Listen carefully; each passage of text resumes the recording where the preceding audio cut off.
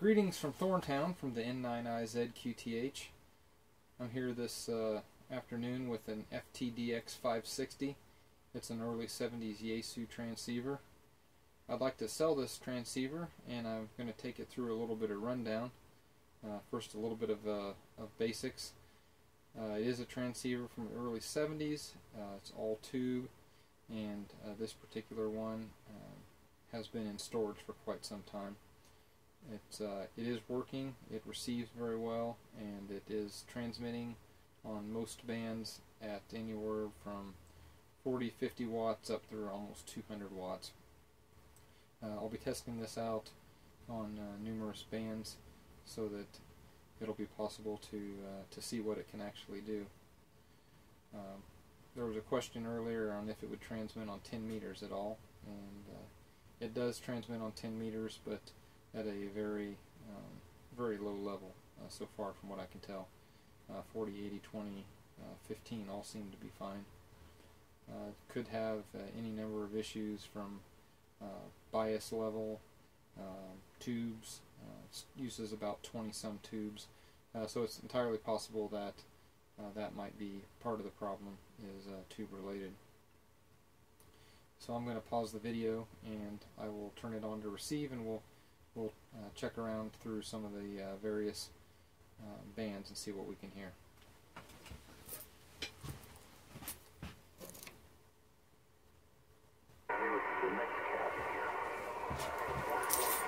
Okay, so here we are on the 80 meter band. I'm listening on a 40 meter dipole right now, so all of the receive tests will be done on this 40 meter dipole.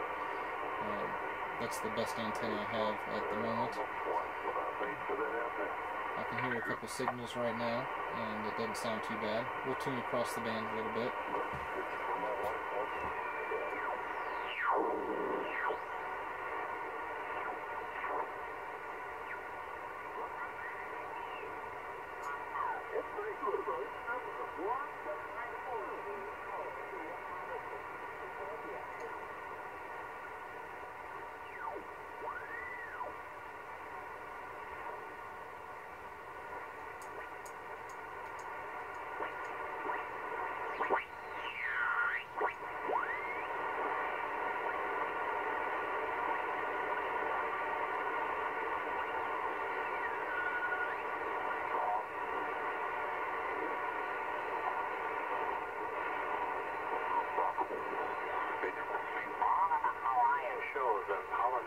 Shows that were going on with their lit torches and the drums and the Hawaiian music. It was quite a sight to see. You could see about 6 or 7 shows going on at the same time. But a beautiful area. Take care, John. Thanks for being with me here this morning. Lee, W9FFK, number 3 on our list. Good morning once again, Lee. It's all yours. Not bad for 80 meters on a 40 meter antenna.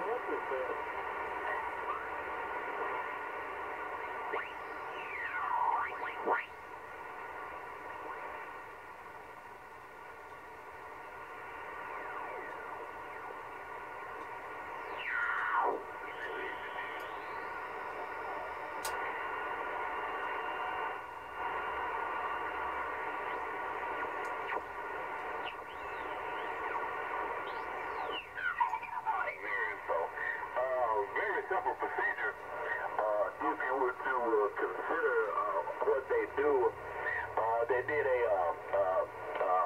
micro discectomy. Is what the procedure was called, and I got nothing but praise for the medical team. I see the light at the end of the tunnel, and I'm quite pleased with the job, Roger.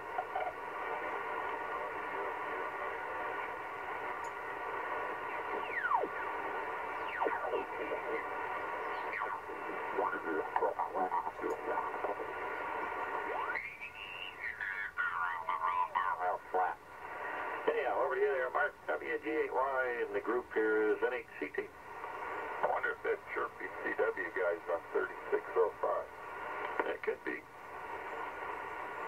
Yeah, I can harmonic. I actually heard Bill there pretty decent. Yeah, okay, yeah, sounds good. Have a good one. His name was Robert Olford, but I'm not a junior. Thank God my mom talked him out of that. She'd say, Bob, can you tell that I've lost some weight? And he'd say, yeah, Mom. Are you wearing your left earlobe? Kevin's about the same way. He'll say, hey, can you do it? Hey, you made it to me?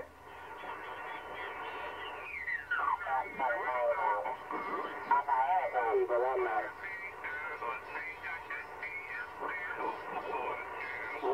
Couple stations right next to each other here.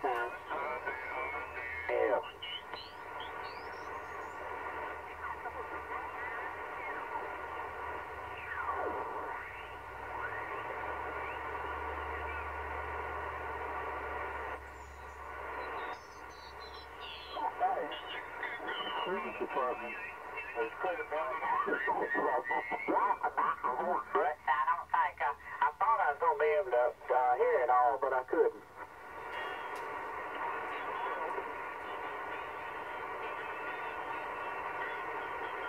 What's he going to draw, Connecticut? All right, have a good one. Good to hear you. And, yeah, just send that on the strip. Alpha Charlie 9 Yankee. Have a good one. And forward, CJM. He's asking about a beverage antenna and the layout, how he was thinking about doing it, and he was wondering if that was going to work very well or not. But I couldn't hear enough to get the. All right, let's see what we've got on 20 meters. I'm not sure I'm going to be able to do much better than that, given the conditions here locally.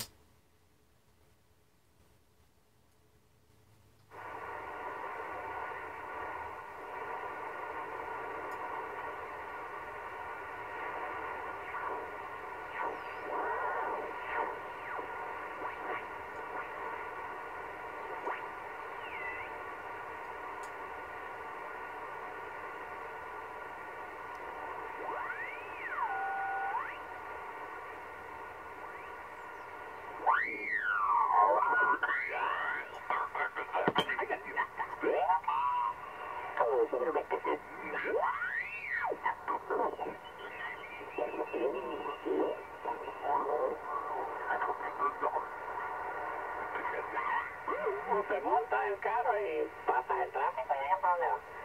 Pero tú estás para la isla, este hombre está y estuve en Lares hace ya un par de años atrás, casi siempre vamos a la isla por alguna razón, pues yo no.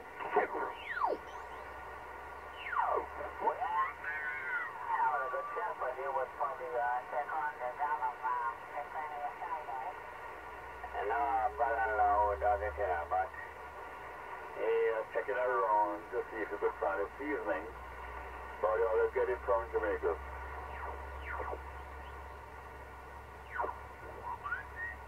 That was just so that the younger folks will want to get ham radio and say that it's getting rarer and rarer to find somebody that's a ham that's under 30 years old. And most stuff that I know, that ham. 1962, I think. Anyway, I don't know. A lot of folks just find that ham radio and what he used today is not bad or anything. For me, anyway, back over here.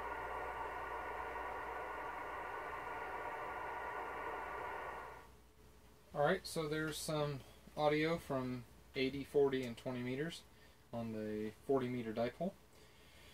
Let's do some testing. I'll aim the camera over at the computer screen. The computer will show the output of the radio. Again, I'm having some issues with the bias level. I try to set it and I'm not getting anything there, so I don't know if that's metering circuit or in the bias pot. But I can tune it up and I can get power out on at least 80 and 40 looks pretty good, 20 looks pretty good. 10, I was only able to get 40 out. So let me tune it up here into the dummy load. I've got a bird dummy load. Let me turn it up a couple times and you'll be able to see the output on the computer screen. I'll have it set up there to easy to monitor. So I'll pause the video and we'll go from there.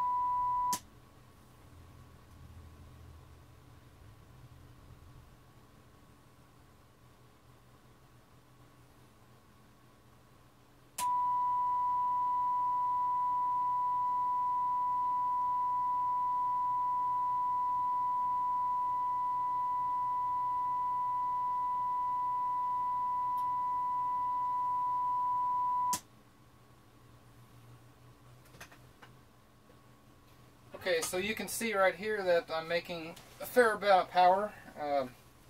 Just letting the transmitter cool down a little bit. We're on 80 meters and keyed on CW.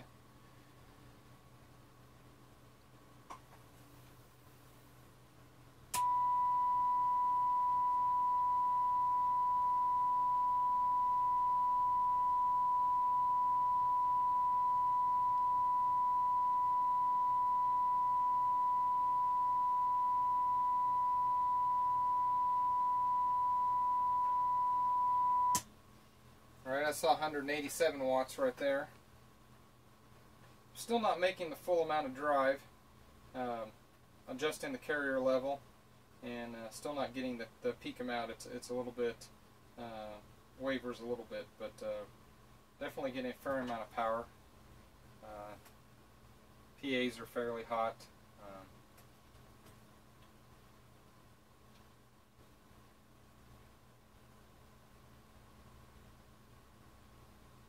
Let me switch it to lower sideband here. We'll adjust it a little bit, see if we can get any power out. This is November 9, India Zulu. November 9, India Zulu. Norway 9, Italy Zulu, testing. This is November 9, India Zulu, testing into the dummy load. Test, test, test. November 9, India Zulu, testing into the dummy load. So there you see 200 watts out. Turn the mic gain nearly fully up at any rate. Mic gain is up and got some power out. About 200 watts right there.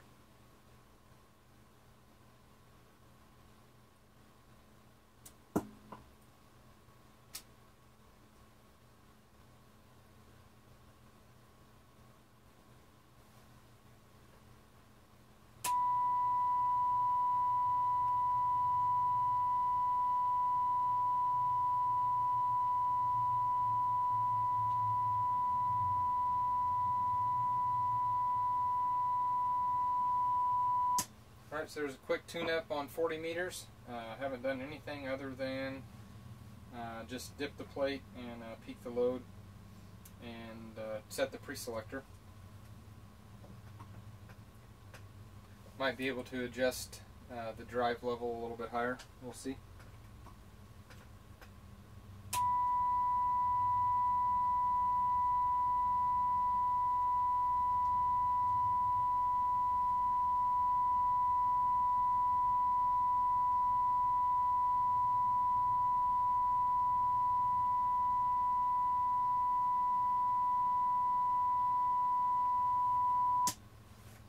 Alright, that's enough time. Don't want to go too long. Like I said, we are transmitting into a dummy load, but finals do get fairly hot. A pair of 6 KD6s, the PA on this radio. So you can see a fair amount of power, close to 200 watts coming out right there.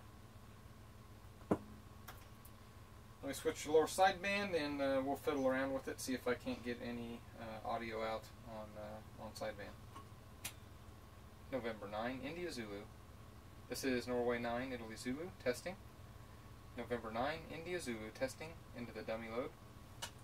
We're going to turn up the power here a little bit, and there we can see a fair amount of power coming out, 227 watts, and testing into the dummy load, like I said, lower sideband, 40 meters.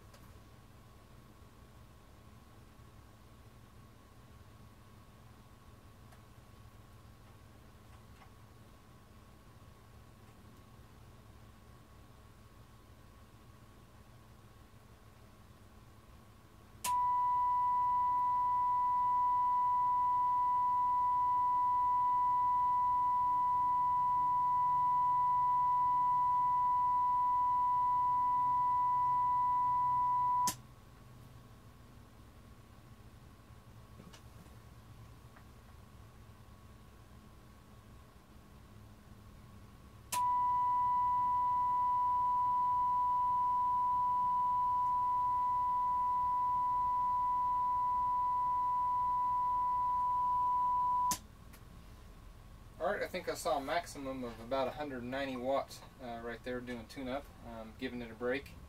We're on 20 meters right now, and again close to 200 watts output. Playing around with the carrier level a little bit, and we'll switch to upper sideband, mess around with the carrier and see what we can get. November 9, India Zulu. This is November 9, India Zulu, testing, testing, there we go. We're getting good power output now. Norway 9, Italy Zulu, testing into the dummy load. Here we're seeing low level at the moment, adjusted up a little bit, and there we're easy 200 watts. No problem on voice peaks, 200 watts out. 20 meters into the dummy load.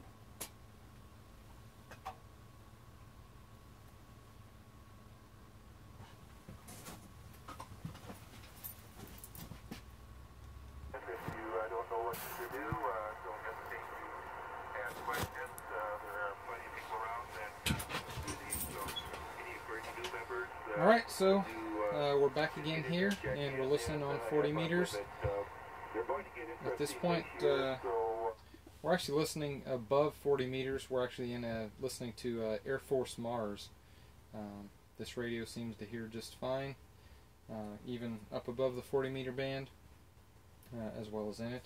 I just happened to come across this, and it was interesting listening to people talk. But sounds pretty clear. That may need to occur, so again, bring the questions if there are any over. Roger, very good. I appreciate you being stopping by this morning. It's good to hear you again. Anything further? Nothing further, thank you. 6 Mike Papa, 6 Echo Alpha, over.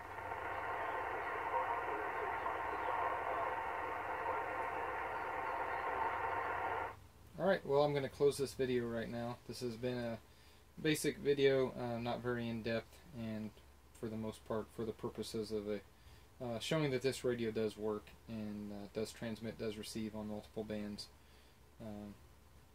In case anyone is interested in purchasing it, it's not really authoritative or an overall view. So I hope you like it and at least found a little bit of history interesting on this early pre-FT101 Yaesu radio, all tube, like I said, all tube, 20-some tubes, and all analog. Sounds good and does appear to work, but it is a project radio. A little bit is not fully operational. Thanks for watching this video.